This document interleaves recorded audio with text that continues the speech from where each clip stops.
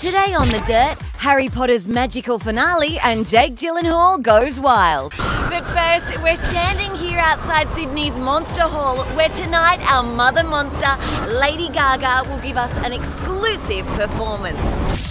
Get your paws up, Sydney! The Sydney Town Hall has been transformed for the grand arrival of Gaga.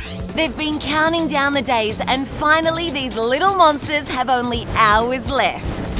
Next, Harry Potter and the Deathly Hallows premiered in Australia last night, and it was hauntingly good.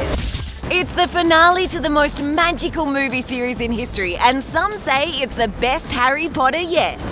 The film really hits hard and it really hits home emotionally, so I think that was really a great achievement.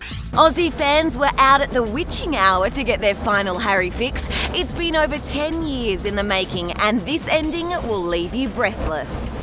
And finally, Jake Gyllenhaal has stripped off and bared his survival muscles with Bear Grylls. It's part 4 of the Men vs. Wild adventure, and this time Jake has to get his gear off or he'd die. It seems mad stripping off in freezing conditions, but you've got to fight to keep your clothes dry. Luckily, they survived the freezing river, but luckier for us that Bear knows how to get Jake down to his dacks.